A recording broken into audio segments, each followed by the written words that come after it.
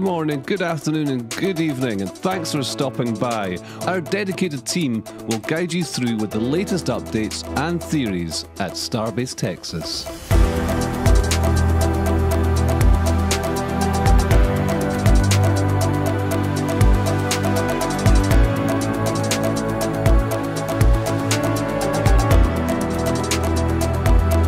If you're new to the channel, be sure to hit the subscribe button and the bell icon for future streams.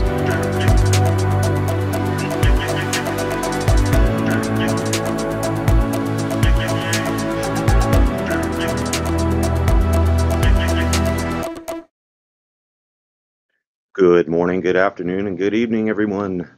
Starbase friends around the world. Astro Joe here for RGV Aerial Photography. Welcome to episode 109.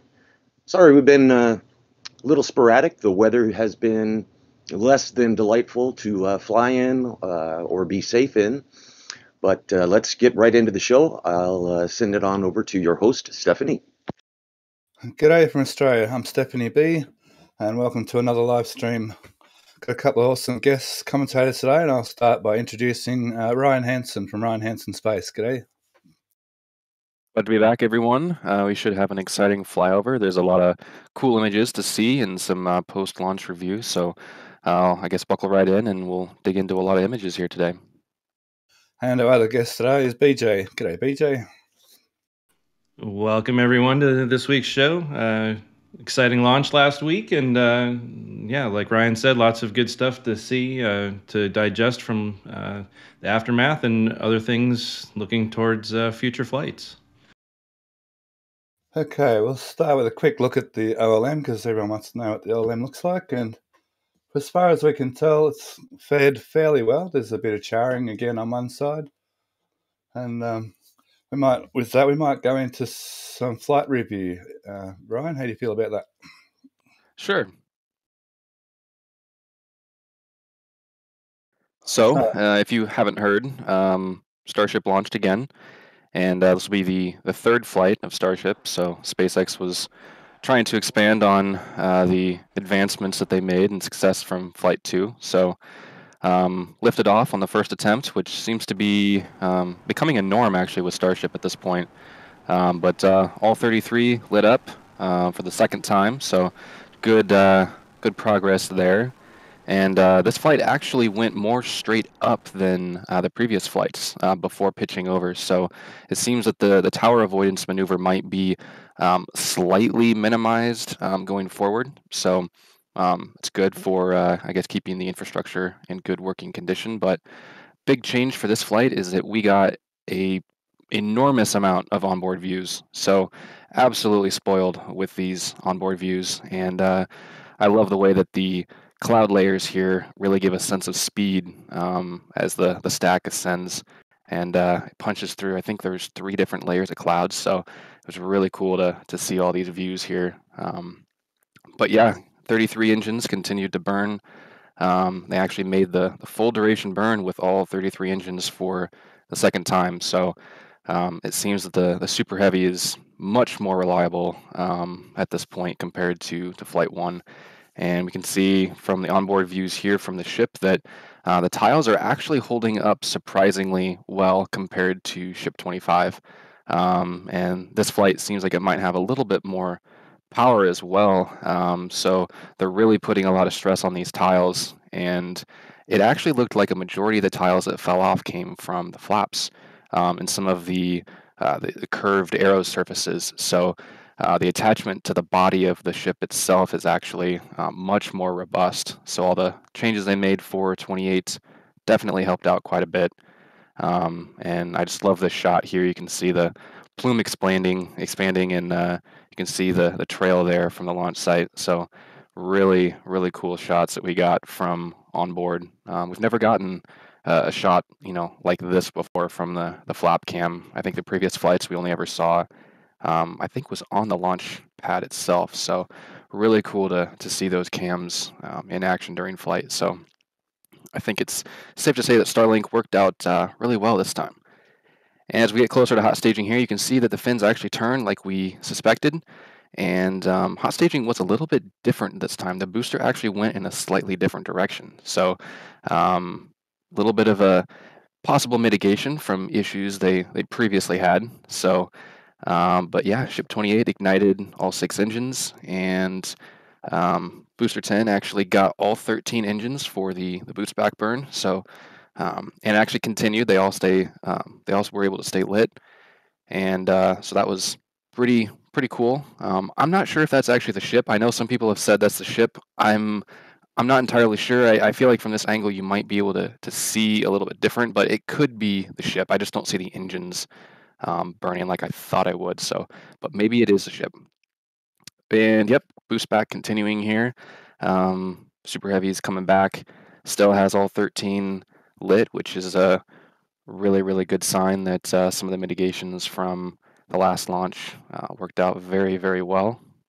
And there is a little bit of a the shutdown sequence for the boost back is a little interesting. It's not symmetric, but we believe that what they're doing here is actually inducing a little bit of a pitch maneuver on the booster to slowly get the engine section to actually point back towards the launch site, because as it's coming back down to land, you obviously need to flip those engines at least 90 degrees so that you're kind of pencil diving, because your engines were pointed in the direction that the ship was flying before for the boost back. So it appears that this is a little bit of that kind of maneuver, because you can see after they do that shutdown, it kind of slowly starts to rotate a little bit. So, but this is the first time Super Heavy has made it through the boost back. So really good progress there. And Ship 28 is continuing on and burning through a lot of its propellant.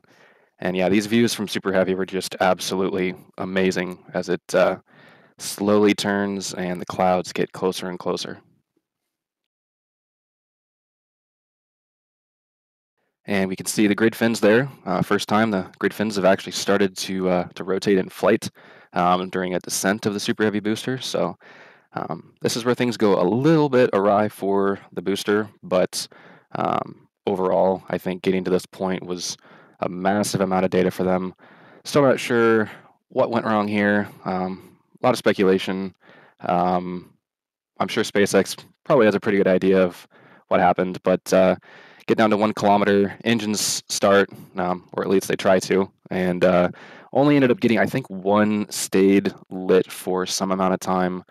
You can see some green in the flames, indicating probably engine rich.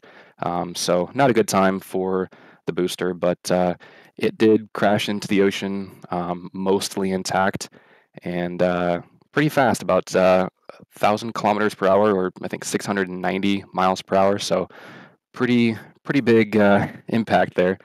And so the booster did its job. A lot of data from that, and the ship continued on here, and it made it through the full burn. So this will be the first Starship to actually make it through its entire burn, and pretty big success there. After the burn completed, there was quite a bit of venting from the skirt of the ship. It's unclear if that was a replacement for the excess liquid oxygen dump, or if that was not expected. Not entirely sure. There was some rotation that was observed.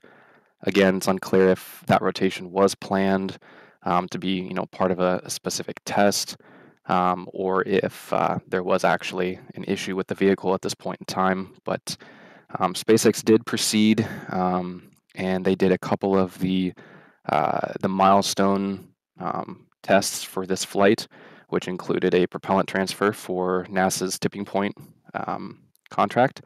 And they also actuated the payload bay door, which we don't think exactly went to plan. There was a little bit of jerky motion, and it doesn't look like it quite opened as far as it should have. Could be the angle of the camera, but not entirely sure if that went off without a hitch. But it's nice to be able to have a door actuated in space, considering the previous 2 vehicles. They were quite, they were welded shut. There was no way a door was opening on those vehicles. So first test of the door in space, I'd say they probably learned quite a bit from that. And then they ended up skipping the Raptor relight demo because of the rotation that the ship was experiencing. I believe at this point it was deemed that they didn't really have control over the ship. My theory is I think some vents might have gotten frozen open. They may not have had the RCS control that they wanted. It's possible that they ended up venting more than they wanted because of any vents that were frozen open. So it's unclear if the computer determined. I would imagine the flight computer determined that they were not going to do the relight automatically. So a lot of cool views from Starship in space. I suppose the benefit of the rotation is it gave us a lot of really cool views, but I don't think this is what they wanted at this point in time. I feel like it should have been a lot more stable. But incredible views from Starship 28 as it kind of rotated over the Earth.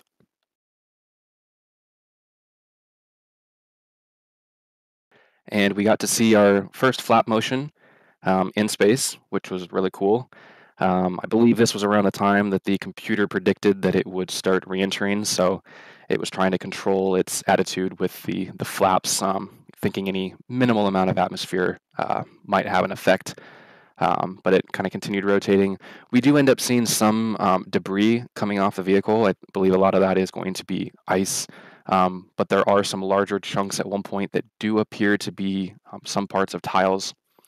But then, yeah, we get here toward the exciting portion where the heat started to build up on one of the flaps, and we realized kind of in real time what we were seeing, which was the first re-entry of a Starship vehicle. So really, really cool to see that plasma start to build up on the flaps, and very, very cool the fact that Starlink was able to provide views of this live from space, from the largest spacecraft, re-entering the atmosphere. So I'm sure there's going to be tons and tons of cool views like this going forward.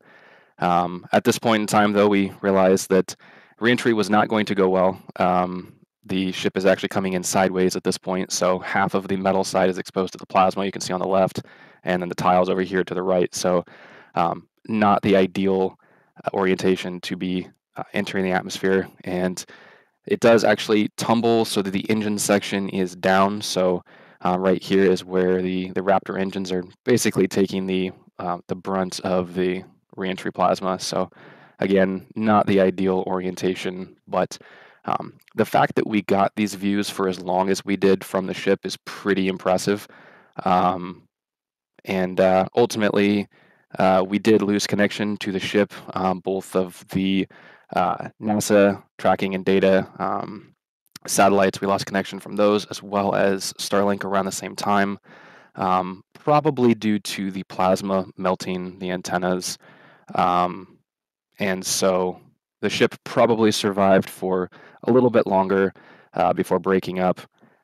So at some point the ship broke up later, but we got some incredible views from this reentry in real time. The fact that this was live streamed is just an impressive feat in itself. So a lot of cool science is probably going to come out of observing Starship reentry in the atmosphere, especially if we continue to have live views like this. So it'll be very cool on future missions when they're able to get the attitude issue figured out with the ship during reentry, and we get kind of a uninterrupted view, hopefully, of the ship making it through the atmosphere. It'll be quite the incredible sight to see that. I know there's those Falcon 9 videos that kind of show from launch to landing all in one shot, and getting a view of that from Starship will be pretty next level, in my opinion. So, but yeah, I believe this is getting close to where we lose cams. Yep, I believe this is the last couple frames we got from the ship, and some data does come through, but it's unclear if that was still tracking data or if that was a kind of a live interpolation of data. So, but yep, at some point we lose connection. SpaceX did wait around a little bit, thinking that there might have been a blackout period due to the orientation of the vehicle, but it did not come back. So Ship 28 likely broke up at some point. So all the way through reentry, we'll collect valuable data on Starship. This was a really cool little animation that was put together. Kind of shows the angle. It's a little confusing with the flaps moving and the Earth moving and the vehicle moving, kind of what's going on. So this is a visualization that was put together to show all of that kind of going on in real time from different perspectives, and it's gives a different perspective that's a little easier to understand. So you can see the ship rolling there. So definitely props to putting this together, because this is pretty cool. It gives a good indicator, a good idea of what actually happened to the ship. So I see through chats and in comments that perhaps the ship doesn't have enough control authority with the flaps going by the re-entry, but the ship should have been sitting like the space shuttle. It should have been stable before re-entry. Yeah, if you look on the left screen here, this is approximately the position it should have been in. The problem is that it already had so much roll. There was inertia within the vehicle, and the atmosphere is so thin at this point, the flaps can't actually do much. So it continued to roll over, and this is where they pretty much lose all control during reentry. It starts going in sideways, and then it flips engine section down. So I believe that there was some sort of an RCS issue, whether it was an issue with their modeling or event froze or hardware failure, whatever it may be. I think they probably have a pretty good idea by now of what happened. And again, this is where it kind of goes awry. But yeah, had they kept it or been able to keep it in that orientation, it would have probably made it pretty far through reentry. We probably would have gotten longer views. But yeah, I think the flaps aren't designed, I guess, really to work at this altitude. It's mainly the vehicle should be already stable, and it wasn't. So that was the problem.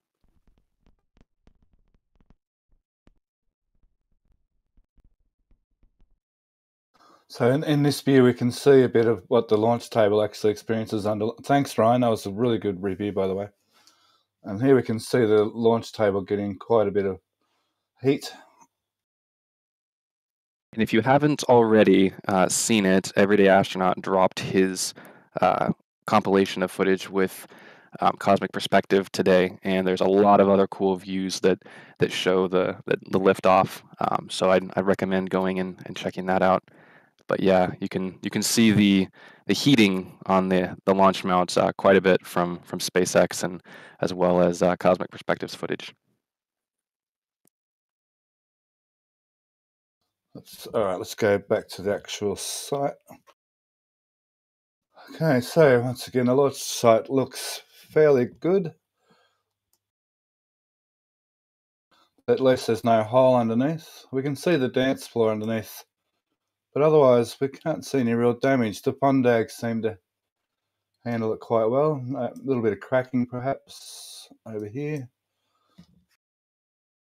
Yeah, and we've seen a lot of that cracking from from the previous flights, from Flight 2 as well. So it could just be just a natural damage that we're going to continue to see. I mean, but yeah, the charring around there is definitely pretty uniform, and other than they kind of getting a little bit closer to the QD than what we might want it to be, judging by the half of the ring it seems like it's not even touched by the flames at all. Yeah, a couple of doors down here. One of our valued members, Thomas, found those doors out in the flats. Yeah, something else that was in that last photo that was really prominent that we've seen a little. I think some of it's preventative, some of it was from the launch, but they had added some catwalks to the chopstick arms for crew access, and you can kind of see in this one there, we've got one piece of grating that's still attached there. We've seen evidence in ground photos that 3 or 4 pieces landed on the QD arm, and some also made it all the way to the ground. I suspect that most of what we see missing there is them preventatively removing a bunch, since we had a couple of days since the launch. that they probably went through and made sure that none were going to fall on workers after flight. So I think a lot of them, they might have not welded them hard enough and removed ones that might have been questionable. Yeah, we've seen the sound waves kind of, propagate through the launch site, and it's probably not unreasonable to assume that, sound waves bouncing off of the ground could have lifted those up out of their little trays that they're sitting in and thrown them about. Yeah, and folded them in half like a book too. It was pretty crazy. I can see a little bit of flame ingress into the hole. So they've opened the clamps already, which is a good sign. And they've got those little chains set up to hold the clamps, I guess, to do some work inside. You can see a bit of charring on the actual clamp arm. So a bit of plume ended up going into the little holes that the clamps go into. We can see the QDs all there. So we know at least they were able to open the clamp straight away, which is a good sign. Overall, it seemed like the paint on the booster QD held up a lot better this launch. I think that probably has something to do with the more upward trajectory that they took this time. There is a little bit of charring here and there, but it looks like the change to the maneuver did minimize a little bit of damage. So the fact that they were able to kind of operate the booster QD after launch pretty much indicates at least the hydraulics in there are likely okay. So there might be some minor, upkeep to do, but it looks like the site is pretty good. At least OML or OLM wise, it looks like it's pretty good. Apologies, Joe. Was there any questions on the actual launch review, please? Yeah, sure. I'd first like to thank Callistia Lee for becoming a member, and Methane Man for gifting 20 memberships, and John Depgard for $10 starting the train, as well as Seabreeze. Thanks for your $100 donation. That is amazing. Says thanks to all RGV for your dedication and efforts to get us this quality programming. Steve Coates, $1.99, couple of bucks for St. Pat's.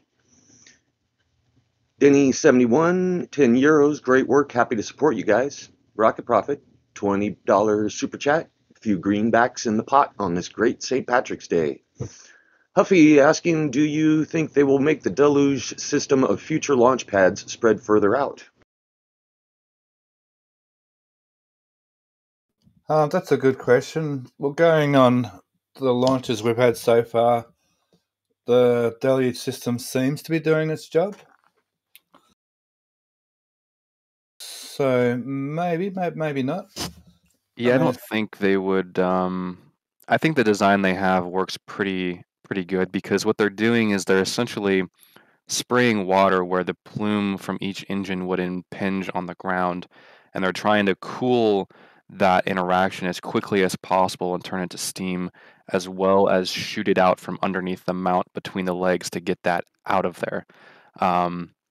And I think they're doing a pretty good job of that. I would assume that the design is kind of built with potential Raptor upgrades in mind.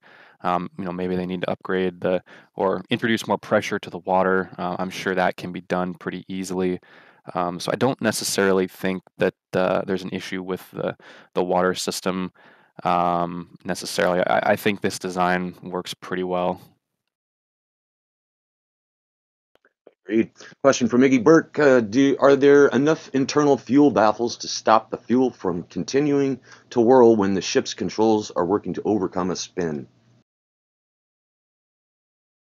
So that's inferring that was an issue with the ship spinning was to do with the baffles or what's going on inside the vehicle, but it seems like an RCS issue while it was actually in space, I think.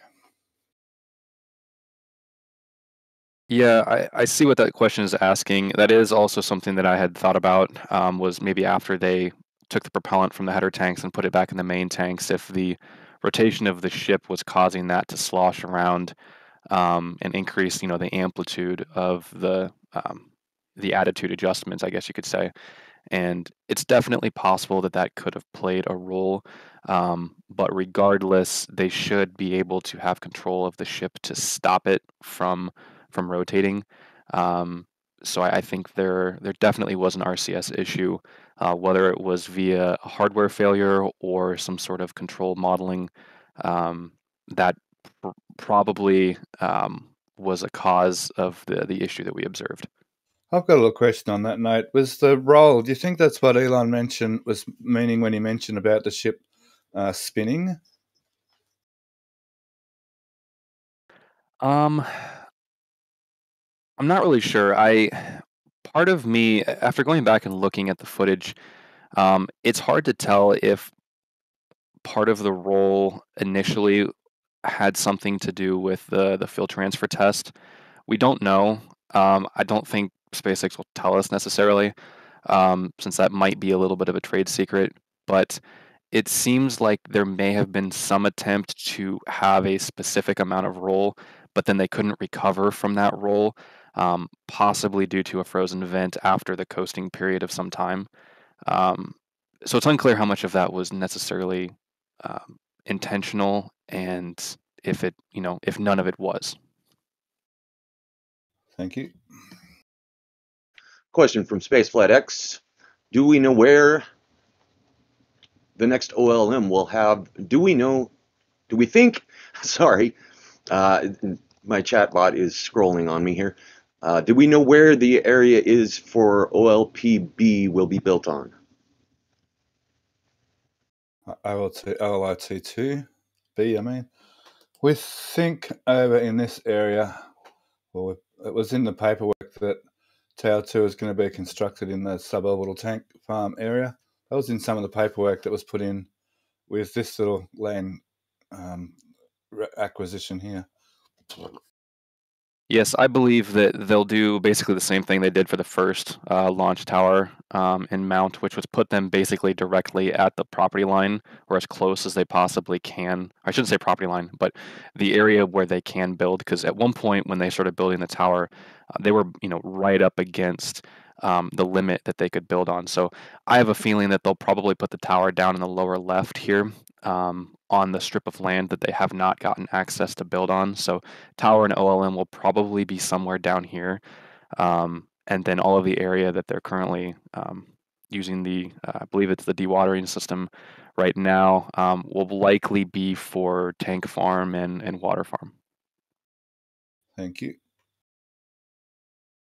Next question from Huffy. Do you think the next OLM will have as it scrolls on me again, will have the water jacket, as Elon has once mentioned, to reduce maintenance? It's possible. We kind of foreshadowing, there are more preps going on for adding additional burn plates to the top of the launch mount.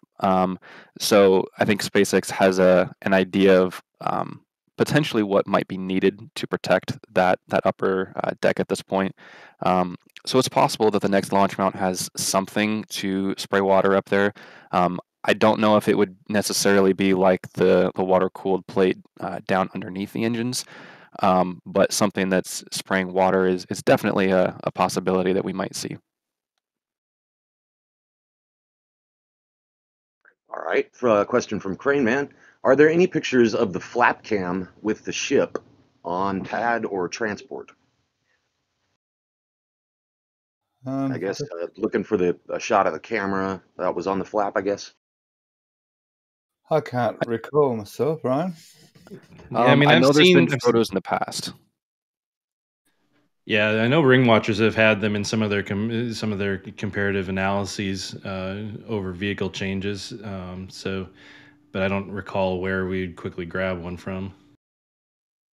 It's in the very end of the flap, so it's not like midway. It's basically the rounded part at the end of the flap. It's basically dead center in the middle of that, so it's pretty much as far away from the vehicle as you can possibly get.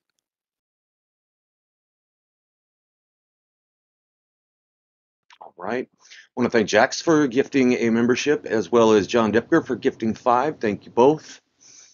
And a super chat from James L. $5 super chat. Great launch. Do you think Booster 11 and Ship 29 will launch in April or May? I think April is probably too soon, because this launch, I haven't heard, I guess, exact confirmation. I think the FAA might have kind of insinuated some confirmation, but it sounds like the booster and the ship both are requiring a mishap report. Even though the booster splashed down, I don't think that it it met the specification to not have a mishap. So there are going to be mishap reports for both of those vehicles, and I think that there's probably some minimum amount of time associated with that report. Even if SpaceX, knows exactly what went wrong right now, and they submit their report, there's going to be some minimum amount of time. So I think 2 months is probably the minimum that it would probably require for that. I think the vehicles could potentially be ready in about a month and a half, maybe 2 months. So hopefully those both come due at around the same time. And a flight every 2 months, well, that gives you 6 flights over the next 12 months, which is about their target as far as I know.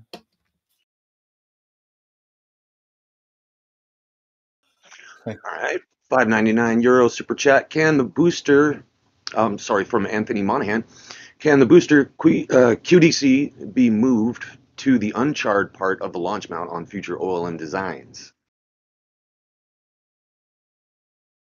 You'd think that'd be a good idea, wouldn't you? Yeah, I mean, my personal opinion is physically it probably can, but I would think that there would be some drawbacks to having the QDs on opposite sides between the ship and the booster, and I would think that even if the booster quick disconnect's going to get blasted on every flight, they just have to work around that, would be my suspicion. What difficulties do you foresee having the quick disconnects on opposite sides of the vehicles? Just out of curiosity. I don't know. I guess just the fact that if it launches straight up, yeah, I guess it probably doesn't matter. I just intuitively, I feel like the same side makes most logical sense. Thank you. Thanks, Joe. Any more? My cue is clear. Good stuff. All right, so where's that photo? Get this photo. There was a little bit of damage to one of the water tanks, but that was from previous flights. I'll just find my photo here.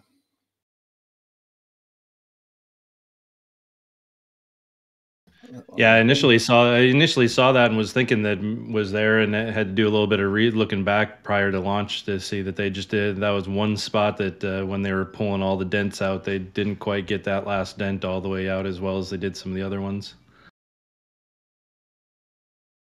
And the only other major damage, which is pretty minor, was this cable tray just here.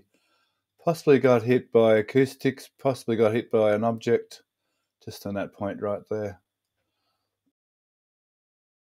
So all in all, the launch site fared very well this launch once again, which is a positive sign for fast turnaround. I guess the only really unknown is how much work they're going to need to put into the OLM again to get it ready. But having the clamps out already is a good sign as far as I'm concerned. Yeah, I feel like some of the work we saw happen on like the clamps and things like that, it almost didn't feel like the flyover photos and stuff from Flight 2 even suggested that there was really any problems there. So I feel like the lack of anything obvious is questionable, and we'll have to just see and hope that all the things that they did between Flights 2 and 3 have proven to not require tons of refurbishment. And QD was slightly bent down on one side once again, but only slightly this time. Yeah, we don't believe that there's anything broken on the ship QD this time. My personal opinion is it could be something related to the pistons that kind of push it up, because there's two pistons that basically make a triangle that you can kind of, adjusting one or the other, you can kind of lean the QD one side or another, and that gives them a little bit more flexibility on kind of mating up to the ship. And it's possible that one of those pistons might be more compressed than the other, maybe a damage to some hydraulic lines or something. So I don't think it's necessarily broken like it was after the last launch. Thank you. Got a couple of late-breaking questions here. Tibinin PEZ door pressure release was the start of the spin. That is the question. The spin incurred was earlier than that. The ship was spinning when the Pez door was opening, I think, wasn't it? It's the ship started to do a little bit of a roll as basically right after Seco.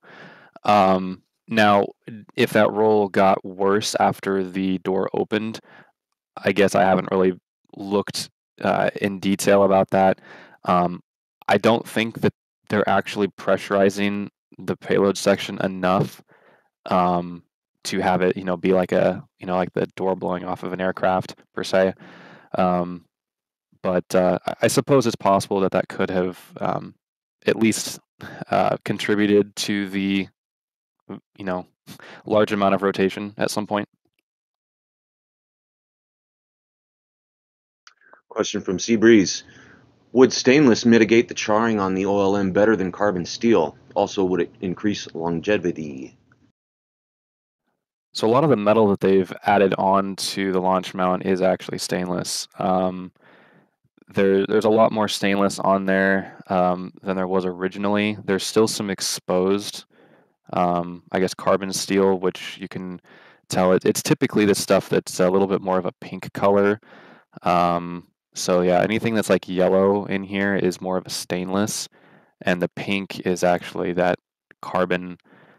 So yeah, those are the original awnings that were on the outside that kind of covered the electric panels and everything that they had that were visible for a couple years.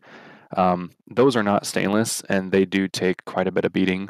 But the other stuff is actually stainless. So the deck is stainless there, and then the outer walkway covers are stainless now. So the use of stainless is definitely better, but there's quite a bit they would have to actually replace or cover up in order to make all of the surfaces stainless. And stainless is not cheap, so they probably wanted to prove that this design would work before spending the massive amounts of money that would be required to construct a relatively fully stainless steel launch mount. Right. Crane Man asks, did the plywood fly off of that new triangle building? Yeah, we saw there's plywood in the frames. They had installed some of the glass, and then they had just placed plywood in the frames that did not have glass yet. So it did seem like maybe a little bit of the pressure waves made it into some of the openings on the other walls and maybe kind of worked their way through and pushed them out, or just whatever forces removed those like 8 or so panels that were filled with plywood. The building fared quite well, though. It's still there. Doesn't look cracked or anything. I'll admit, I'm pretty surprised that they decided to put glass, or well, they might be like a Lexan that could take the pressure waves, but I'm surprised they decided to put windows on a building like this that close to the rocket. But I suppose if they can make it work, they'll try.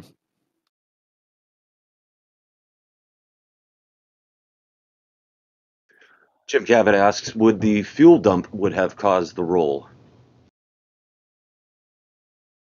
That's kind of my suspicion, and I believe because they said that they eliminated, well, the fuel dump as part of the burn, and we know that they actually filled the ship with less fuel. I think the last flight they filled it to around 96% based on their little graphic, and this time around it looked like they were hovering around 85% on the ship. So they definitely gave it less propellant.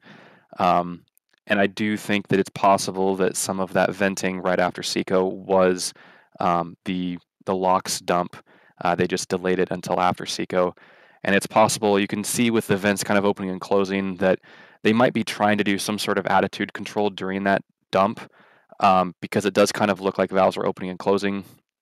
So it's possible that that was what contributed to some of the roll.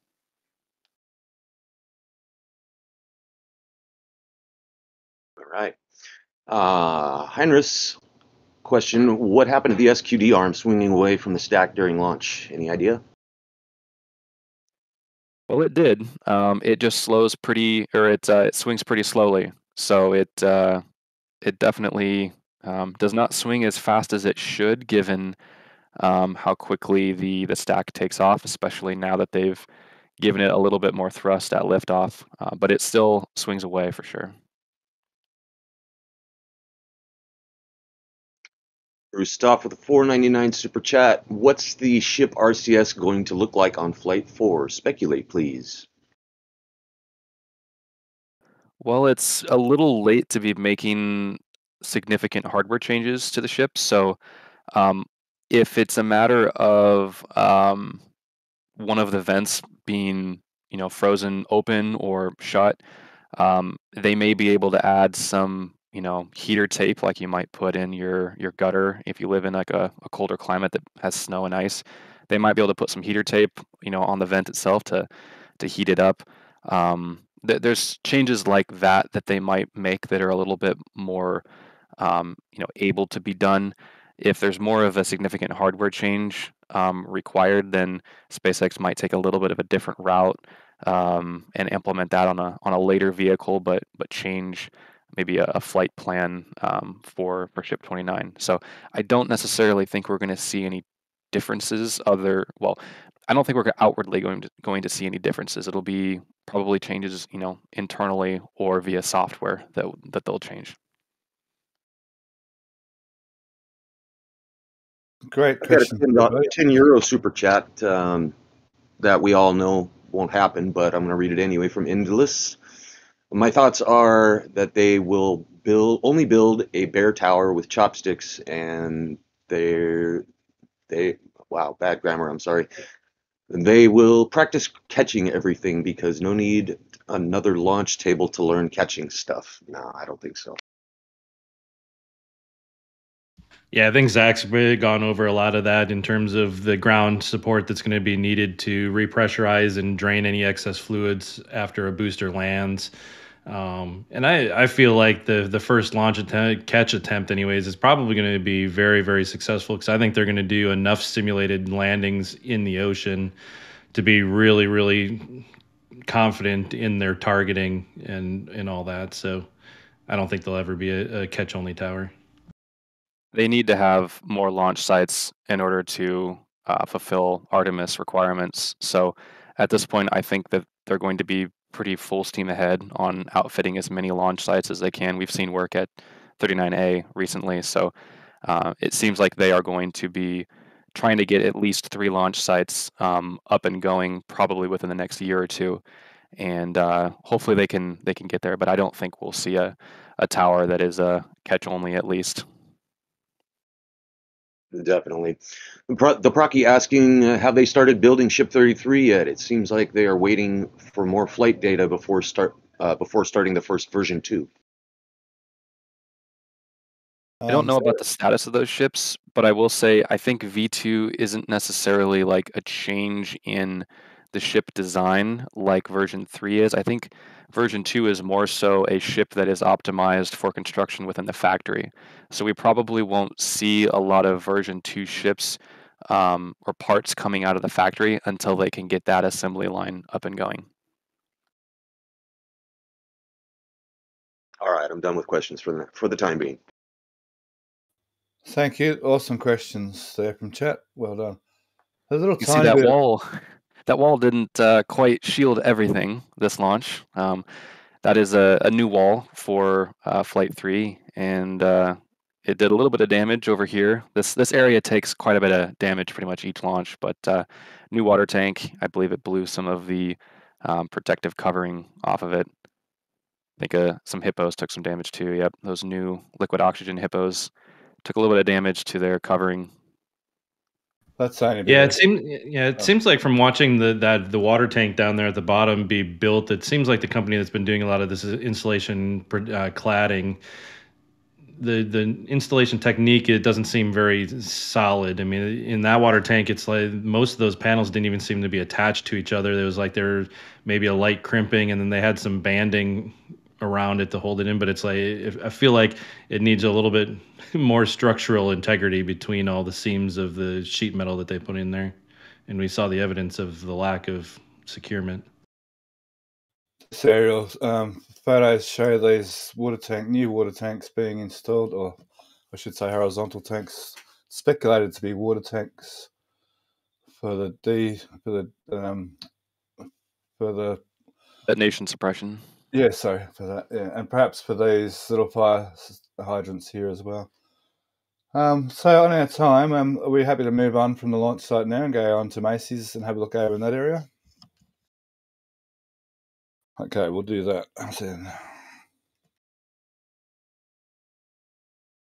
So it was awesome to see that launch and all the footage that came out of it. I'm pretty impressed myself. So we'll start over here at the flame trench area, and there's rapid development going on over here. This flame trench is going to be operational fairly quickly, I think, a lot quicker than some people might think. Yeah, it seems like they're at the top. They had just finished pouring the last of the perimeter wall for the trench, and with the excavators getting in place, it looks like we're getting close to some excavation time to start getting down to what the bottom of that area is going to look like. Yeah, so it's kind of a little misleading here, but there's if you go back where your mouse was, Stephanie, down where they're digging out the concrete, down here at the bottom. So they put in some concrete down here temporarily to kind of provide them with a work platform.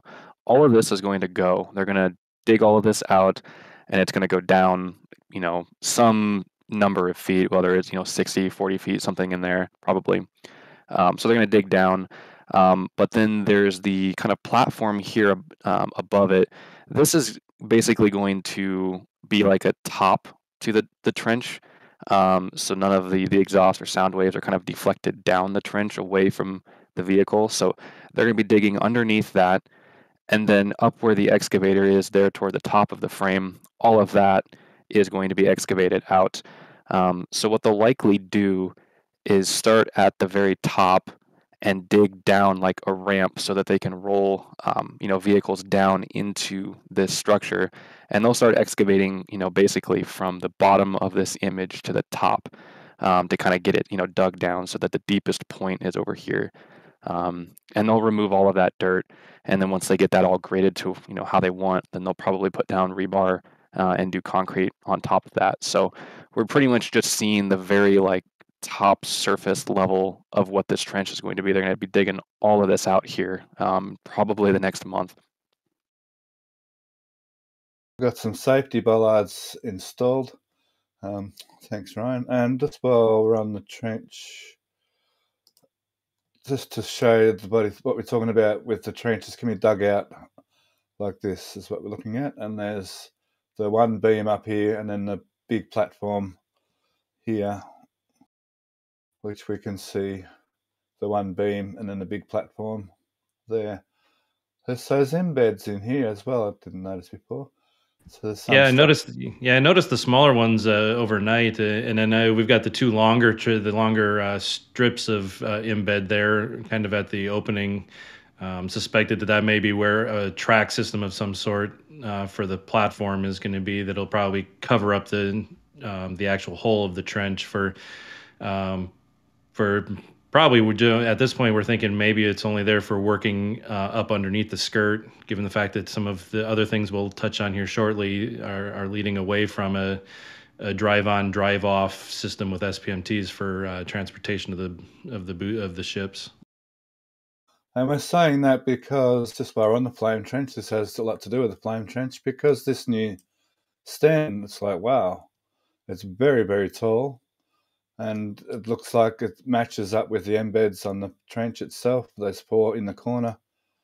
We can see the four major embeds in the corners and a couple of extra ones on the ends. We think that's something to do with there's going to be another structure over here, possibly the quick disconnect. So these four embeds here, we can see match up with this table here, and this is what Ryan's been rendering here. Yep, so this is a pretty rough render I was able to throw together kind of quickly last night. So kind of depicting what this will kind of look like. So yeah, the platform that we thought might have been part of the backing of the trench is not actually that anymore. So this seems like it's going to be a platform that'll slide in and out and kind of be stowed in this position during testing, and then they can roll it forward. And that'll provide them access to work on the engines. And this is actually a design that's taken from some of the test stands that they have at Masseys. for the Raptors. They have something very similar to this, where they basically roll this platform out, they lift the engines up on top of it, they slide it underneath the test stand, and then they lift the engine up into the test cell. They roll the platform out, they test fire it down on the trench, and they rinse repeat that whole process. So this is just on a much larger scale, which is SpaceX doesn't like to reinvent the wheel. They like to take something that already works and kind of optimize it for something bigger, and that's what they're doing here. This is a much bigger version of stuff that kind of already exists. You meant at McGregor there, I think. Oh, yep, I might have misspoke. It's all good.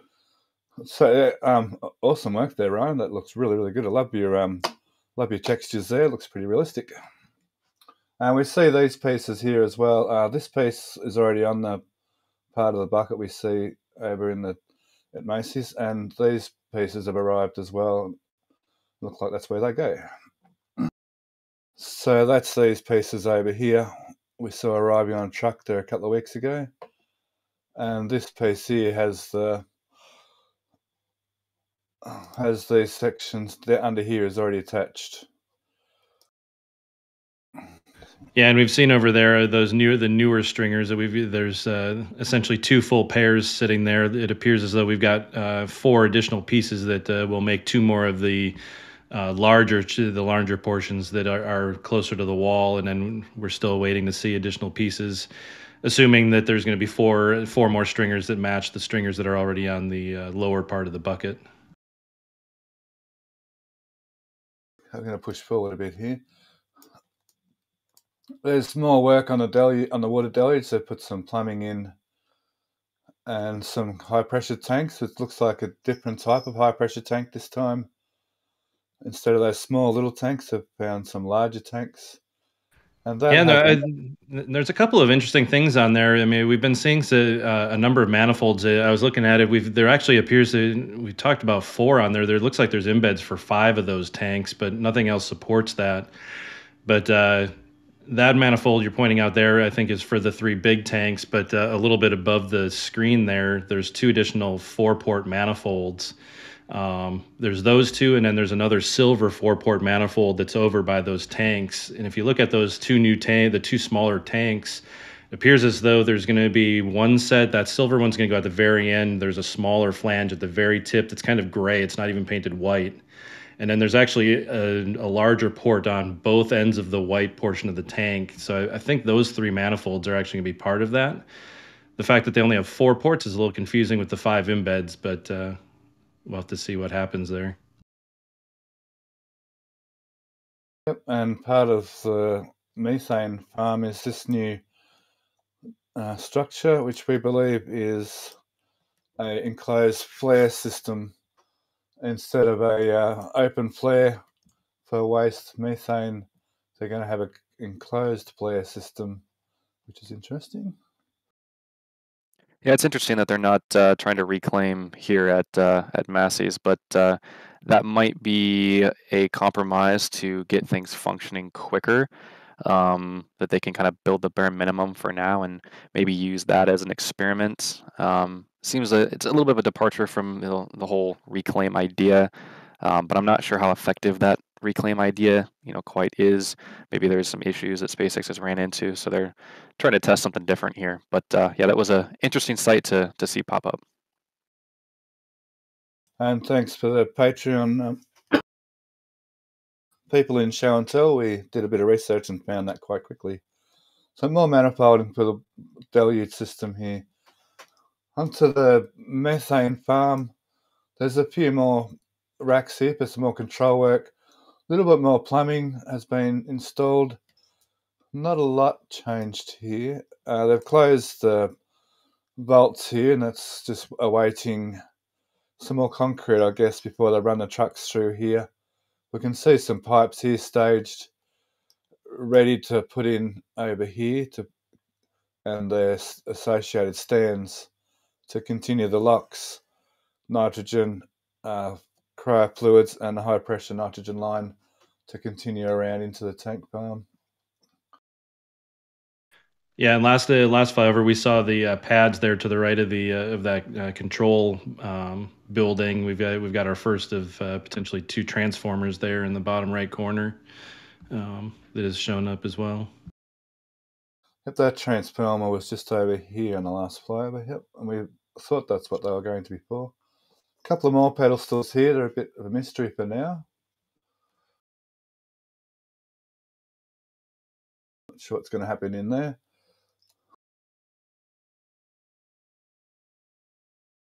What else we got in here? This little test area here. We can see these 10 trapezoidal stands have been installed upside down, or we thought they were going the other way around, but anyway, that's the way they are, that way up. And its associated ring here, 20 segment ring, has grown a little bit more. And we still have no real idea, except that it's probably booster related. Yeah, I mean the kind of the way that we're seeing those tabs sticking off the end and as well down in the corner where the old can crusher has been, they've been removing a lot of the hydraulic rams off of there, and things are looking very similar in nature. So it's starting to seem like potentially they may be building an upgraded version of the can crusher. It is starting to seem. Yeah, I would expect if that is indeed the case, we might actually see them fill this ring with concrete because I believe the original can crusher has a concrete floor on the inner disc portion of it that all the pistons were kind of sitting on for the center engines. So it's possible that we might see them kind of fill that out and then put some concrete in there. Yeah, and I would say that's absolutely true. We did some images were taken of the first of those segments to come in, and there was definitely Nelson studs within and on the inside circle, inside surface of that ring. I had noticed the tabs on the outside here before. Yep. Okay. Now we've good friend Thomas caught some photos. I should have put it up. Sorry, of the crew working on bringing in electrical. So I know there's new electrical cables coming in, which will be a welcome, which will be necessary for all the new testing facilities down here for some more power, which is all underground. So we'll have three-phase. They'll have three-phase underground power and be able to do away with that with this old overhead single-phase or two-phase. A bit more concrete here and there. Anything else at Masseys I've missed? Do we maybe want to talk about why the new stand probably isn't mobile? For sure. That's a good question. People have been asking that question. So we're looking at having a crane here.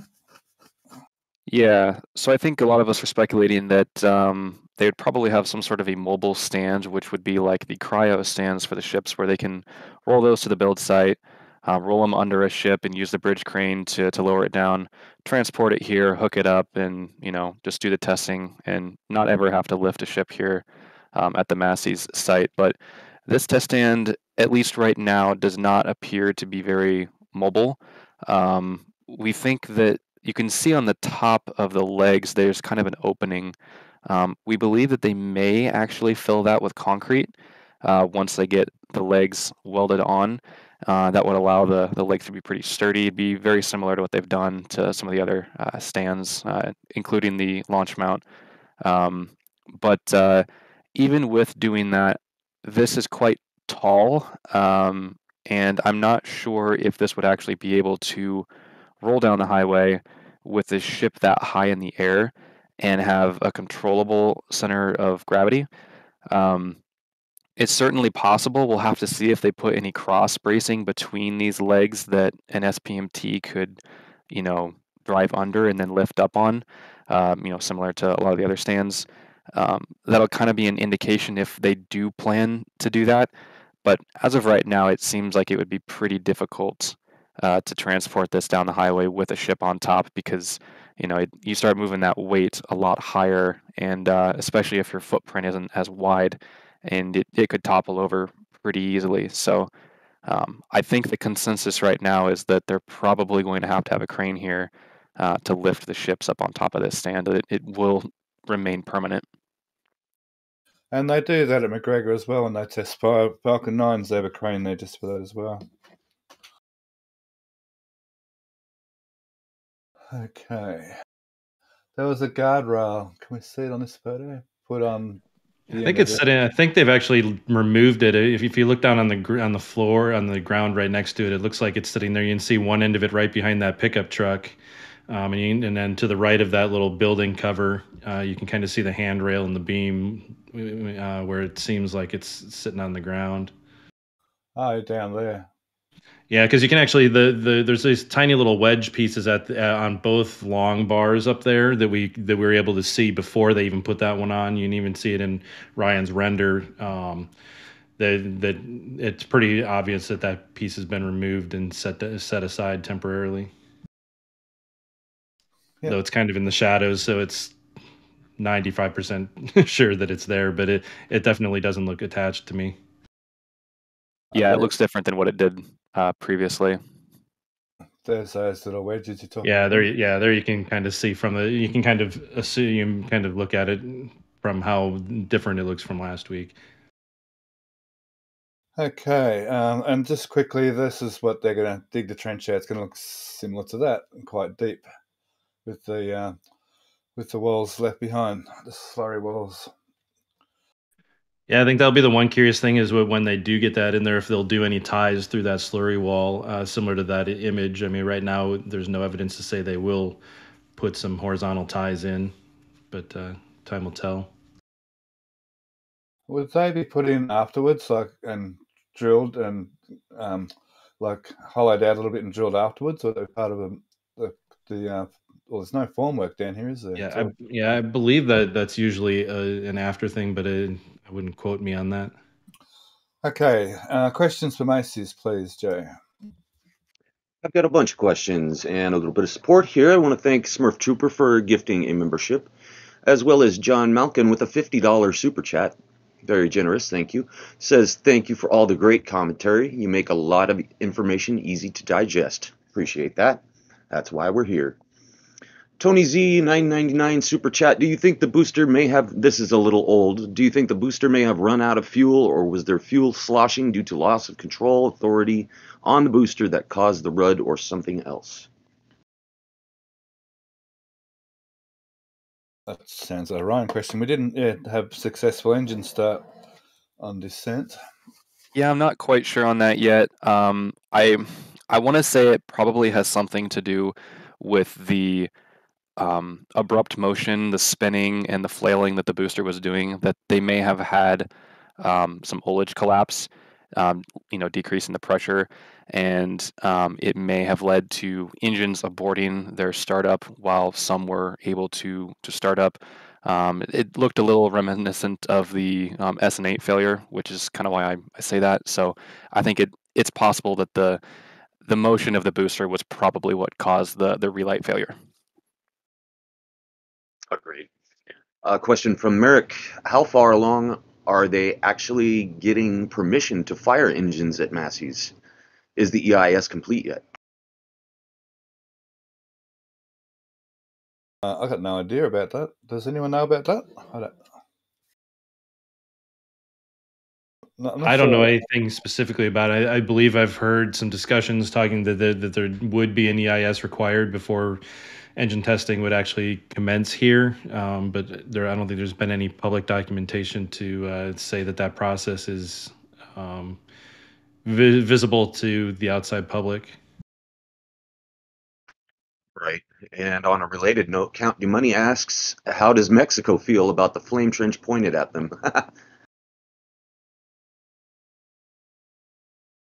I'm sure they'll be okay once they get the clearances through. I'm sure that'll be taken into consideration. There's not a lot on that side of Mexico right there. A couple of little farmers here and there. Yeah, I know it was a pretty big shock when a lot of the foundation work started occurring on, I guess, this far side, indicating that it would be blowing toward Mexico. I was pretty much for sure that it would be blowing towards the site to, appease any, potential issues that would come from, blowing into Mexico. So I'm sure that there's been discussions that have been had. They're just not kind of public. So we can't really speculate too much about that, but I'm sure that it's not going to be a shock when they fire up the first ship and there's a steam cloud that's kind of blown over the river. Right.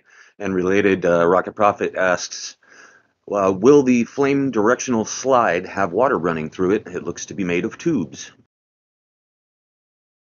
Yep, that is. It's very similar to designs that are used at other, I guess, engine testing facilities. I mean, they do this with RS-25 engines. Relativity has a deflector that they've documented, online before, showing all these tubes. This is the same design that they use at Masseys for the Raptor test stands. They have all of these little tube structures that they run water through. So the water cools the tubes, as well as they've got holes poked in it, just like the water-cooled flame deflector underneath the launch mount. And it sprays water out, cools down the exhaust, helps turn it to steam. So it's really the exact same idea that's underneath the launch mount. It's just in a different shape. So this is kind of funneling all of that in one direction.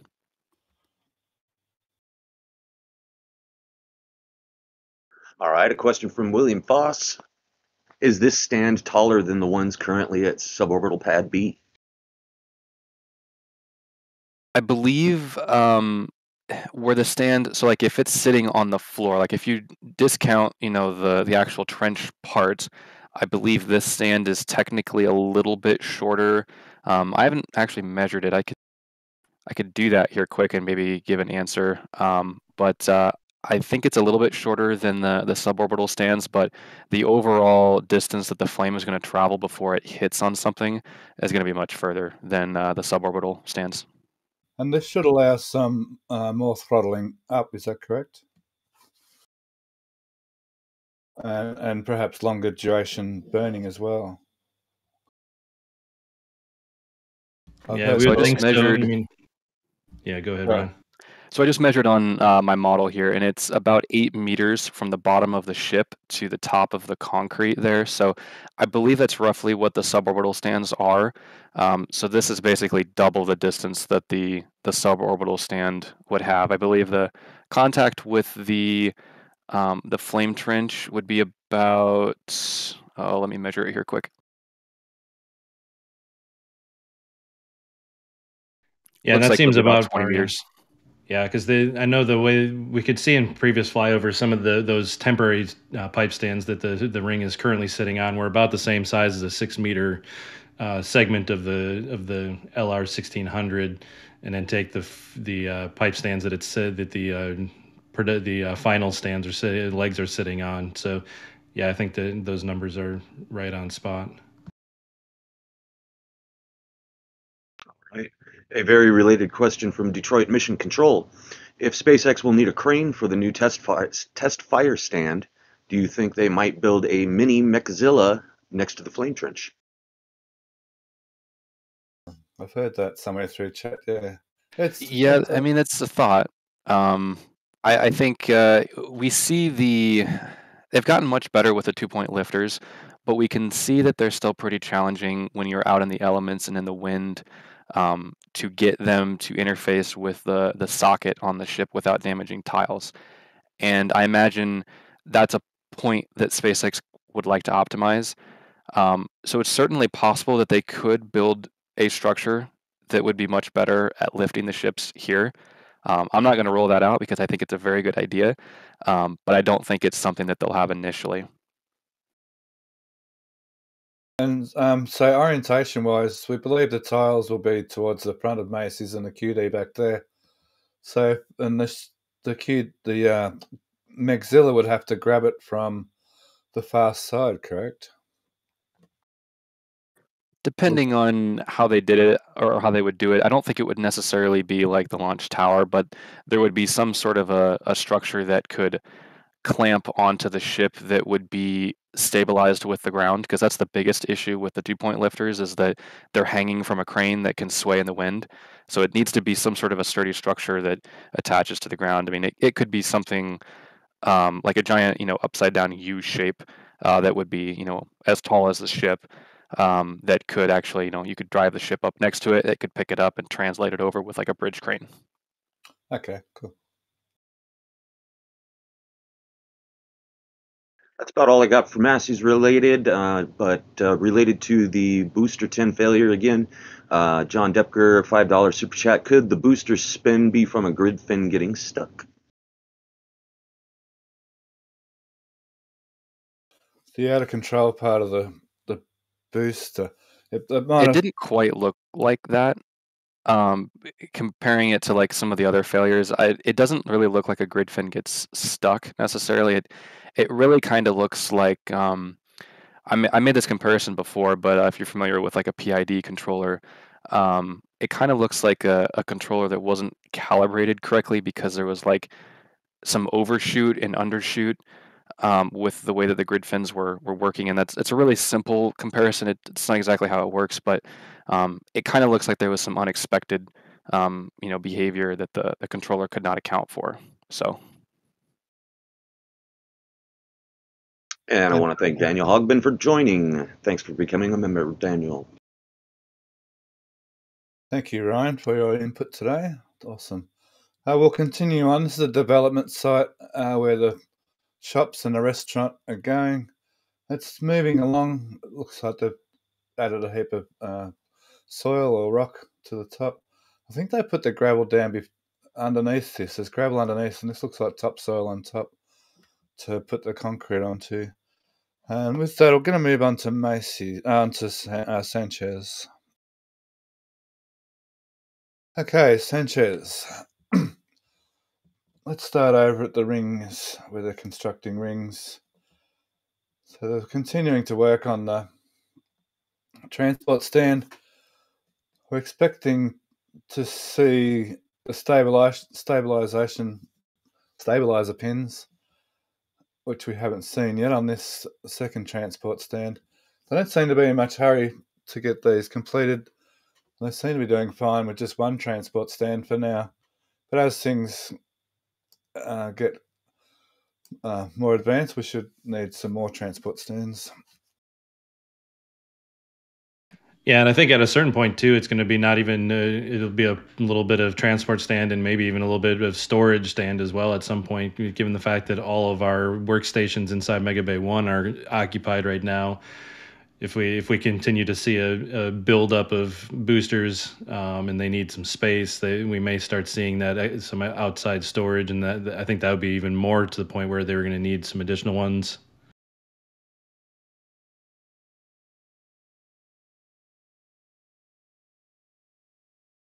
So these spiderweb type structures, we saw one already going to the Star Factory. Here's another one almost complete, and another one started.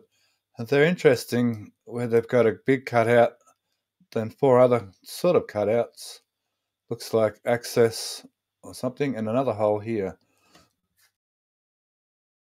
Yeah, I think what we were discussing most recently is the potential that the cutout there, the bigger rectangular one, may be for access. That this would be a platform used inside of the payload bay section of a ship or some other section where the downcomer to the header tanks follows the wall in the one cutout, and that those other 4 slight notches may be some other structural element within the inside of the rings that we don't often see.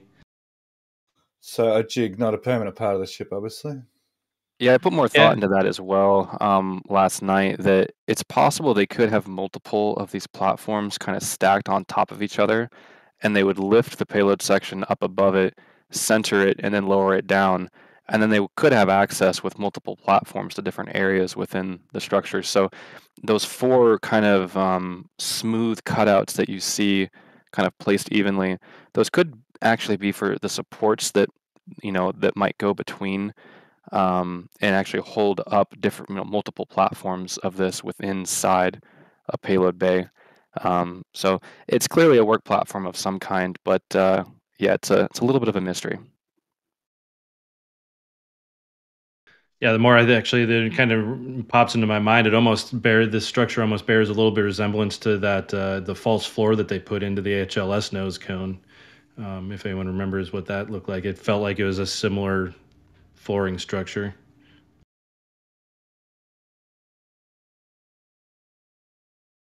Okay, we'll move on to the tower sections here, we can see Section 9 has had significant work since the last flyover, with all the 4 posts stood up and all the steelwork added.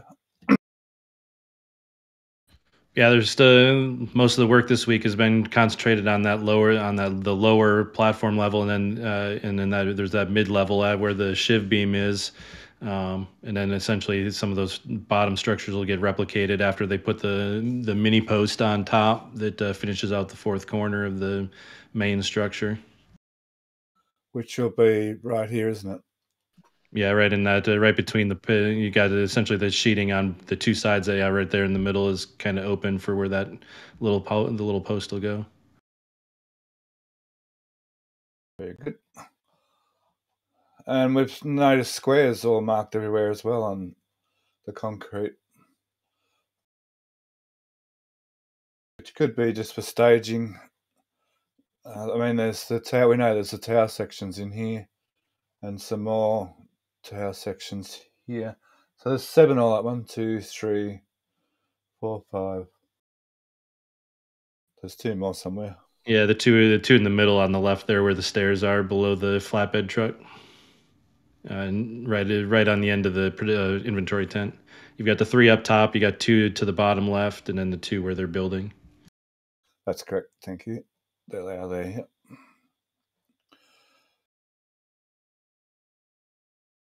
But yeah, the stair inventory has kind of dwindled a little bit there, where those two tower section areas are as well, and we've seen some of the construction of outfitting of stairs and landings on the segments at the port, and I think there's some in. I don't remember if segment 8 has also gotten some as well. I believe I saw some in there as well. Let me just quickly jump over to the port here. Yeah, there's not a whole lot of change out there other than just a continuation. I did see over there that segment 7 also has gained some stairs since last week. Oh, and that was last week, 2 weeks sorry. ago. Yeah. That was for comparison, trust me. Comparison, yes.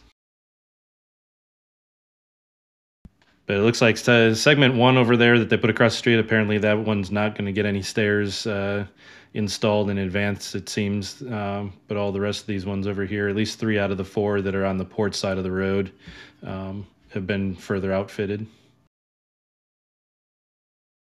It makes you wonder why they went to all the effort of creating those spots in Sanchez if they're going to do a bunch of work here. But I suppose maybe everything showed up here, so they thought might as well just do some initial construction here. And who knows, maybe we'll see them moved over to Sanchez with continued work.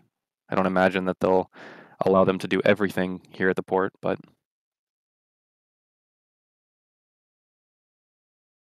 Okay. Over in this section, we found the second grid pin over here. And we found the first grid pin too. I actually found it last week after the show. So there's the first grid pin they took off. And then they've taken a second grid pin up boost to 4. Someone's going to get a really nice coffee table or some kind of art. Yeah, the pace of which that they've started taking a few things off of there is a little bit interesting to see if they're going to pick up some pace in an effort to scrap it soon, or if they're just getting them down there for whatever reason. The lack of urgency is confusing. yeah, I imagine they probably want to open up some space to store boosters because they're probably going to get a little bit full once 14 is ready to go on a work platform. 11 might be at the launch site, but at some point they're probably going to start needing some places to store these outside. Otherwise, they'll be halting construction. Absolutely. The scrapyard doesn't seem to be a scrapyard. We seem to have some flight articles here.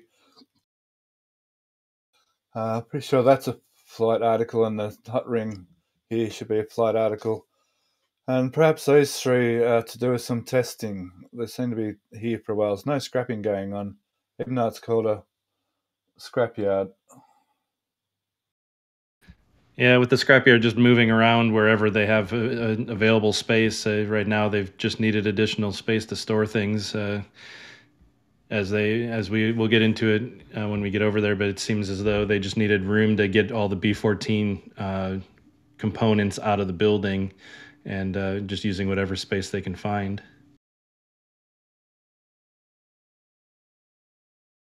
I'm going to touch on the burn panels before we, I guess, leave that area too much. So here you can see, this is where they typically prep the burn panels for the launch mount, and there's a couple of various shapes here indicating that they are probably going to add a second layer to the areas on the launch mount that they did not add a second layer to after Flight 2. They put a panel on either side of the booster QD after Flight 2, but looks like they may extend that a couple sections in each direction further. So I believe they did the same prep here after Flight 2, so we'll probably see them do that. So you can actually see there's a little bit of a shadow right to the kind of a diagonal. Yeah, right there. That's the lip of one of the burn panels that they added before Flight 3. So there's probably a panel or two. It looks like there's 3 panels. There's one that's like a uniform, and then there's 2 that are a little bit of a different shape. So we might see a little bit of a different pattern with those. Yeah, it's that corner isn't exactly symmetrical in there, so indicates a little bit of a different shape. So I think we'll probably see a little bit of a couple of those plates. Surprised there's not a 4th one, but we did notice these other plates too. There's a kind of a bunch of weird shapes, so have to keep an eye on those. I'm not really sure what those are for yet. Yeah, and there's been a lot of burn plate. There's over by the production tent. Actually, there's the inventory tent. Sorry, there's been actually a number. There's a stack that's in the corner. It's been there probably for a good many weeks, and actually, it looks like it might have been moved. It's in the back left corner there, next to the. I forget what that section of where that's blocked. Oh yeah, there they are in the corner by the container wall, just to the left. Oh, In I the see corner, 'em. you can see a whole bunch of, and a bunch of them are small little wedge pieces. Yeah, further More to to the the left, left, right Stephanie. on the left edge of the image there, Stephanie, is where you want to highlight it out. Yep, right up there. You can see the holes in them. Yeah, But there's some a of those are weird wedges. trapezoid. A bunch of them are trapezoidal, kind of like some of the initial ones we saw, I think. Yeah, those actually look like that trapezoid, that kind of screams water-cooled steel plate, to be honest, because that's the same shape that stuff initially was. But with that, Yeah, lots of holes. Yeah, that's how they were able to get inside and weld those vertical parts. It'd be nice to get some ground images of that, because I wonder if that has some. There's a shadowing on the side that almost looks like it has some thickness to it. And there's a number of other plates here, isn't there? That's not just one. There's one plate down there, and there's some more stacked on top. They're a weird shape. Let's see if I get another photo of that.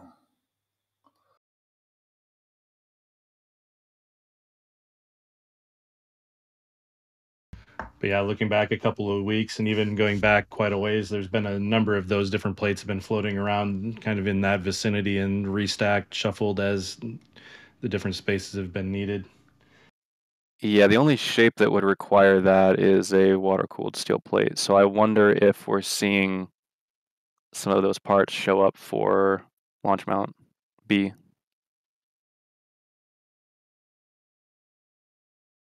Okay, let's continue here. Okay, we see some more work on this commodities farm. I guess it's for the whole Star Factory. Probably some argon for the whole of Star Factory, and perhaps some other gases here as well.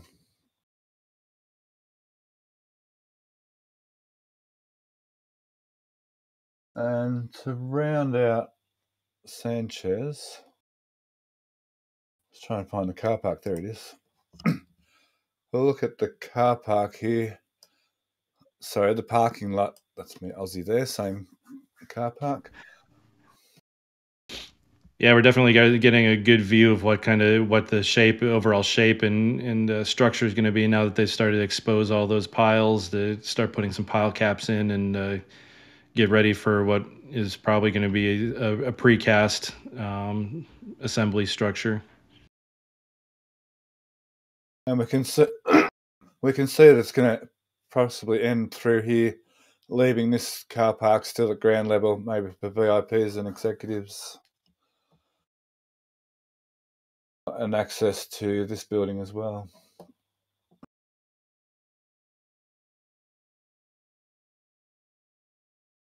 Looking in here, we have some more concrete work in this area. So there was speculation this area maybe end up being a high bay. I mean, just because they pour concrete doesn't rule anything out, because concrete's kind of temporary around here. But for now, possibly a scrapyard. It was here at one stage a scrapyard, the mobile scrapyard that seems to move all over the place.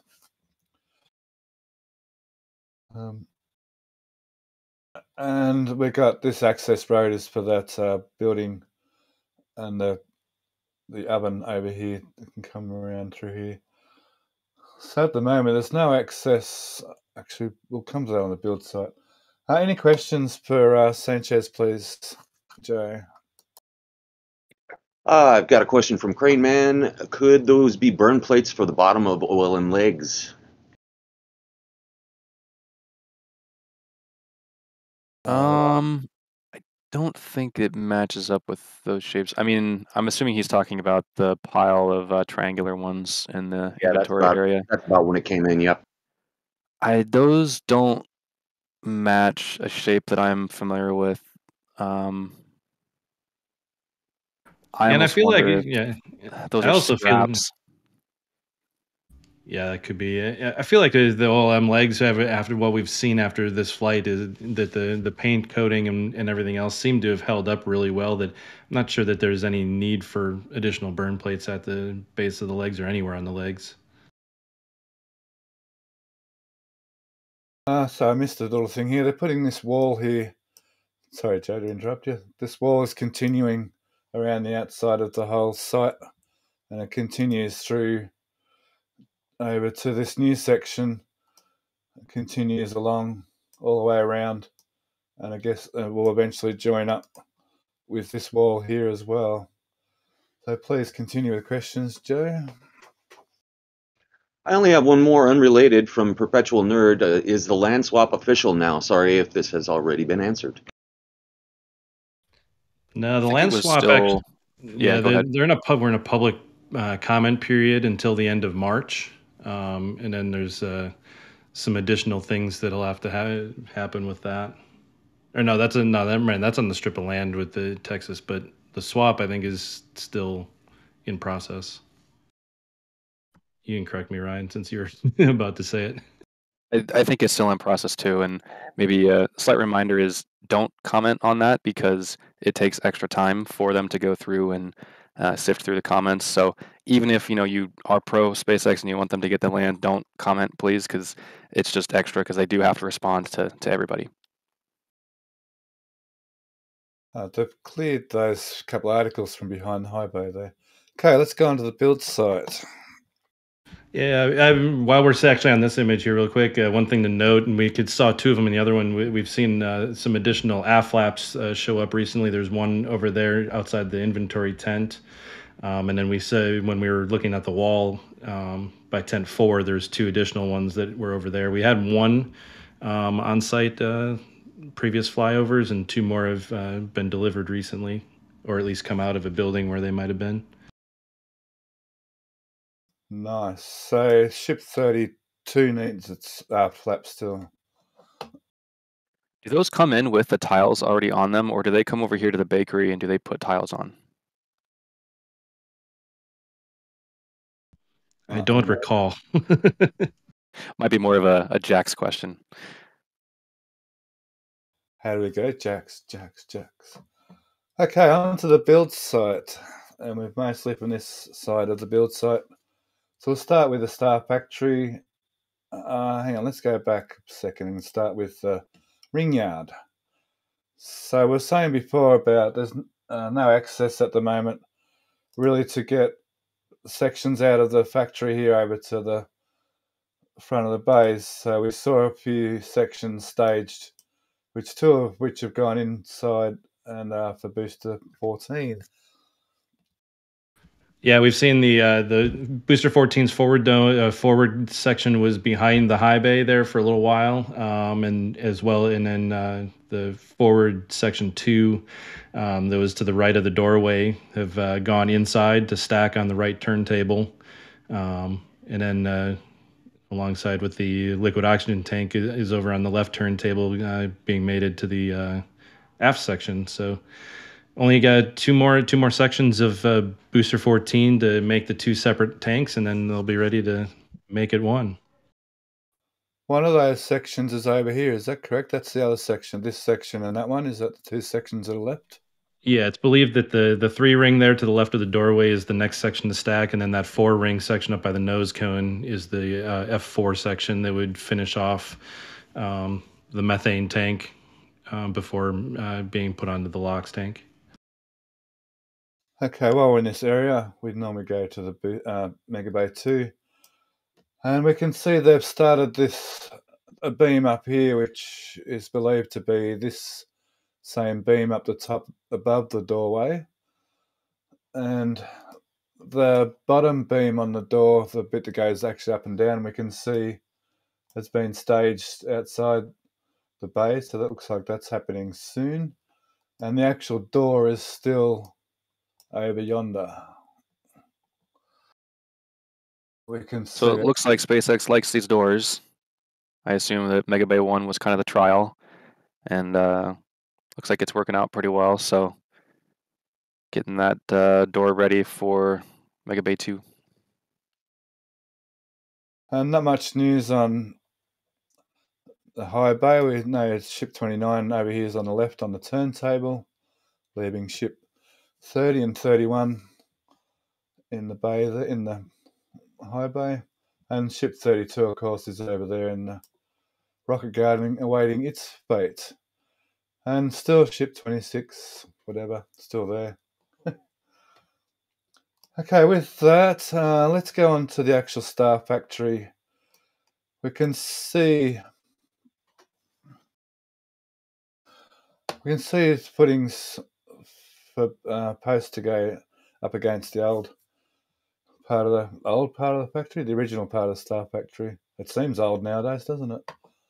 We can see some double footings here, suggesting some kind of doorway here. Yeah, and I think there's some pipes hanging out of that next bay. That next one I was suspecting potentially to be a doorway, the way that some of the footings were spread out. But it does look like they're just working on footings yet, because there's some looks like a couple of conduits sticking out to the left of the double on the edge of the building. I was thinking maybe 2 doors side by side, but that doesn't seem to be right anymore either. So most of the footings, once these footings go in, most of the footings are complete now. Once these ones are put in by the look of it. We'll go over this shot here. Yeah, and we're kind of seeing on a couple of those footings that there's maybe a potential that they're going to expand the Phase 1 section of Star Factory a little bit closer to the bays. Those first 2 that have the rectangle forms for the slab on them, kind of the fact that they're allowing for a concrete slab on all 4 sides, the way that it's formed out makes me think that they may potentially extend the Phase 1, but we haven't yet seen them start digging any footings in that direction yet. Okay, and while we're on this photo, as Stumpy would say, we can see they've got this diagonal section starting to put columns on, and these are unusual columns in that they're undercut here. We saw these on the ground, and we assume this is where they were going, and which is an unusual kind of post. Yeah, it seems like from what we can see, there's Ziegert tabs on the lower section that's inset, as well as on the upper portion. We are seeing in this picture, the beginning, there's some glass mounting beams on there as well. So it's definitely an interesting kind of mounting that they're not carrying it all the way to the ground as a thicker wall, and they're going to have a little inset there at the ground level. I suggested it may be a human, just one wild speculation, it might be a human door. Sometimes you see it with an overhang like that. All of the embeds here are single bolt, so there's not a double row of bolts here. So it looks like all these posts are going to be similar to this. I've been kind of expecting some sort of like a little lobby section, so I don't know, maybe they'll put something in here that is somewhat of a lobby, but they also have that large building going up on the opposite side. So who knows? That whole kind of lobby section idea might be a little defunct at this point. And this little bit of wall here, so has that single row of bolts as well. It looks kind of similar, but kind of different, in that it's not a continuous slab footing. Sorry. Yeah, and you can see on the cutout there, we're suspecting that there's a doorway there in the back of there. So it seems like this little wedge shape, at least the first couple segments of it, not including all the way by the highway, may potentially be a lane at which finished articles may either sit awaiting exit of the building or just be a corridor for the exit. It seems to be very tall based off of the beam that they've crossed over to the previous sections constructed.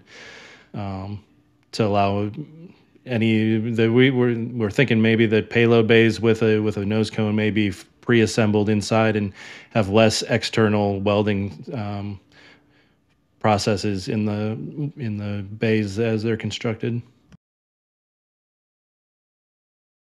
Okay, we should be right on time, Emily.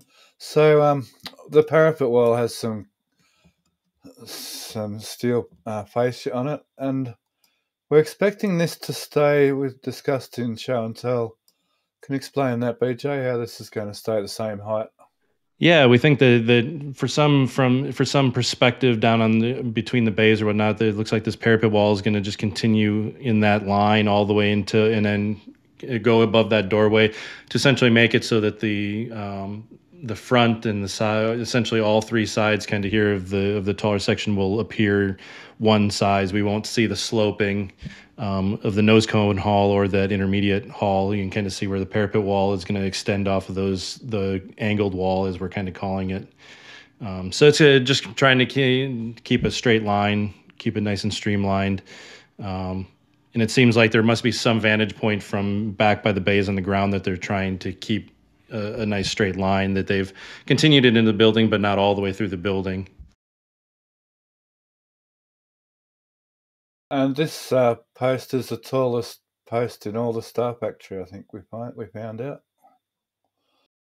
I would suspect that every one of those posts will be identical, and that when it reaches the highway side, that parapet will be right at the roof level of the highway side walls. Gotcha. Yep. Okay. Anything more on the new Star Factory we haven't mentioned? I mean, they have started going into that next row of it. They still kind of half where tent 3 was now. So we've got, once that one's done, there's 2 more spans that'll get us back to the main Star Factory. Or the original, I should say, not main. It's all the main. It's coming along quite quickly. So finish this side on the left-hand side pretty well. Just a bit of more roofing to go. And it's got a really nice little curve in it there, which matches the road nicely.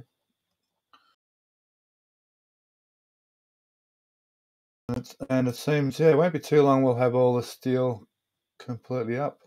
And we'll have finally have answers over on this area very soon. Okay, so there's some slight speculation this may be a roadway through here. Not sure about that yet. Once they pull tent 4 down, they could have some access around this way. I was saying before, there's no actual access at the moment for sections to come out of the Star Factory, except for right around the back, all the way around the road, around that way, which is possible. But for now, we've got all the boosters and ships for the next 4 flights. Is that right? 5 flights. Yeah, 4 flights worth of vehicles. Yeah, 4 flights. Yep. Okay, we'll move on to the new office area. And our dog bones are slowly getting covered up here and there. So a couple of new dog bones. And an interesting shape is starting to happen here with the outside footings. It seems to be it's gonna cut in. Although it may not. It may, because those lines were showing the outline of the building. Although here they're not, are they? So perhaps that will come through here. Yeah, it seems when they installed the dewatering lines that they kept it well outside of the actual footprint of the building. It definitely is a slight change from what many of us were thinking, that the building would be a little bit more symmetrical, but it seems to be that they've decided this left wing to be a little bit different. Yeah, they may do a small parking lot there to the left side of the building, kind of coming off the road there. So they might do something like that. And it's the curtain wall. So this will be over, this won't be a structural wall on the outside. The weight of the building, as far as I understand, is going to sit on those dog bones, and it'll have a light sort of duty wall onto this foundation beam, which is a beam in between the two footings. You can see here bridges footings, so even if the soil should subside underneath here, it's actually a beam right across. It'll stay rigid. Yeah, and that curtain wall is actually in line with the embeds in the outer portion of those dog bones even. Through here, yeah. Is that what you mean? Well, at the top there, I would imagine that next sign that will be there. But when you look at the dog bone, too, you've got the middle of the dog bone, but the embed that is in the end of it is actually right in the middle of the curtain wall, right there. I get you. That's the big square, the little over here. Yeah, Mm-hmm. Perfect. We think that's an elevator shaft. I'm not sure about this one. It looks like a vault. It looks like it's going to be poured with walls as an internal and external boxing, I call it. You call it formwork. And they're quite deep in the ground, some of these, once again.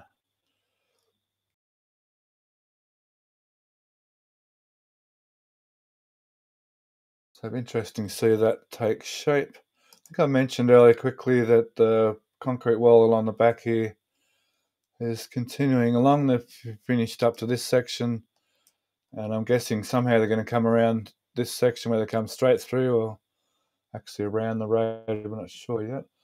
Lots of nice new concrete. I buried all the downpipe plumbing and all the drainage plumbing. And I can't see. Oh, there it is. That's the stormwater drain at this stage over here. And they're still waiting for environmental protection paperwork to actually dump water into this waterway out here. And that's probably the reason why the downpipes are not hooked up yet still. It doesn't show in this photo well, but the downpipes still aren't hooked up. So they're probably waiting for paperwork to dump water into that bay. We have a ring yard. It even has circles. Ring yard 2.0 or 3.0 now.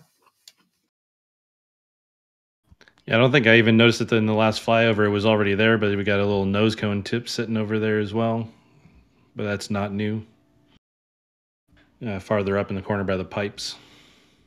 Okay. Are these parts of a header tank? Are they domes? Are they? What are they? Yeah, they're domes. I don't recognize what they are part of. Little nose cone. Hopefully version 2 nose cone. Okay, we got 15 minutes. All right, we're going really well. Let's go over to the village. We have been noticing that SpaceX seems to be acquiring some of the vacant blocks, in particular this one, I think, and this one, and now they're filling in and constructing more houses on. So it might not be too long before they own all these blocks of land yet. Yeah, it could just be a continuation of the process of going lot to lot. in the construction process, since they've got so many buildings that they've been kind of doing in stages of crews moving plot to plot. They're going quite well with the construction of houses in here. That's quite quick. Coming from the building industry, that's pretty good progress, what they're doing there. Interesting, the road at the bottom of the frame, how it kind of like seems to come off the end there. I'm not sure if they're kind of anticipating on, I guess, having it dig out into the sand there. Yeah, I mean they've been Maybe putting at that some point. retaining wall is probably gonna be the very end of that road. It does seem like it's gonna taper to a nice wedge for whoever lives in that last house or two. Certainly, yeah. They're digging more foundations for the wall through here and through here as well. We saw that last week. We didn't see this one last week, the last flyover, sorry. Okay, while we're in this area, we've got lots of rebar in this section. Looks like it's going to be completely covered in concrete. And they've boxed out this building and lots of concrete. And this little block here as well, there's some thing about this block was they didn't win it in an auction somewhere.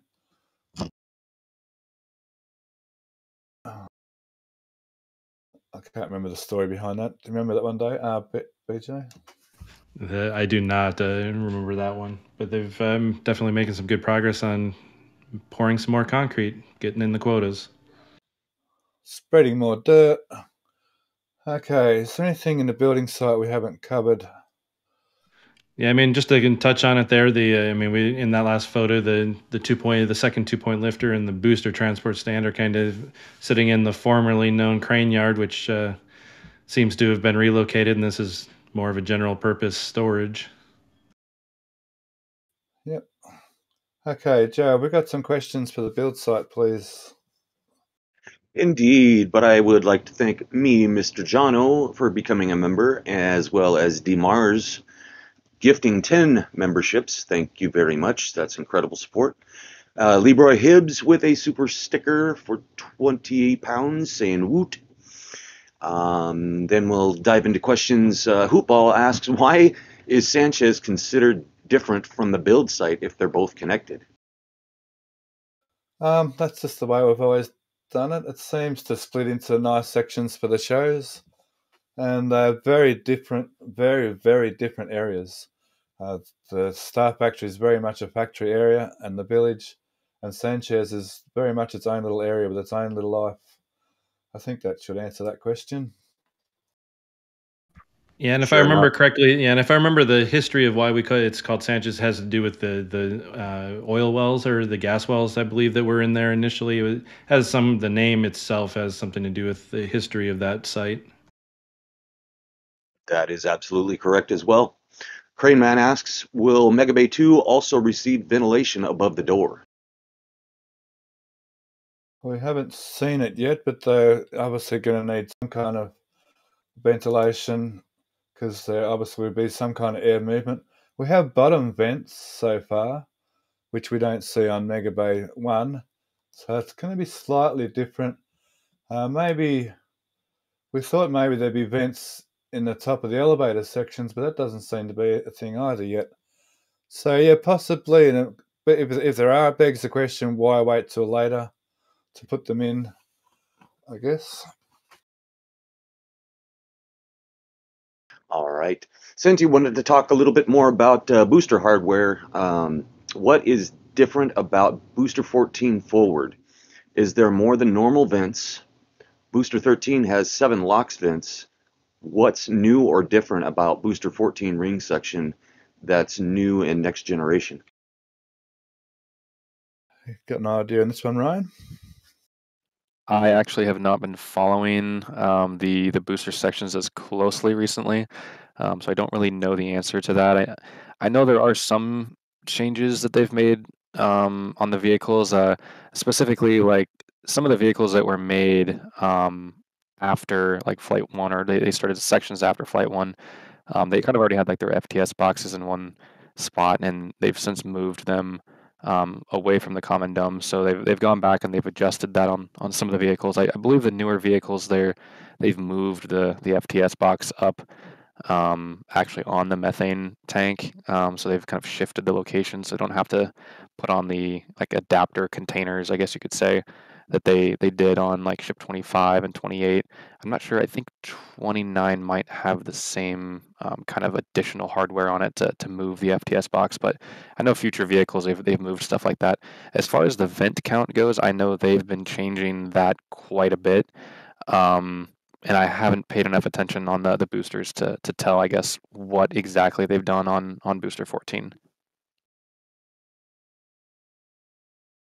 Right on. Thanks for the elaboration. And thanks, Sharpie, for a $10 super chat. Well done. Well done job, RGV team. Thanks, Sharpie. We appreciate you.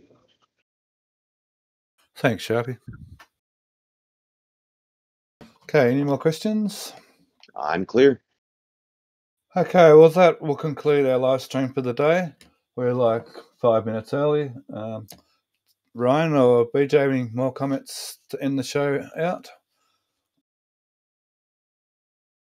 I think we've covered everything. I think all the key things that have taken place in the last week have been gone over, and looking forward to what we see in the next week.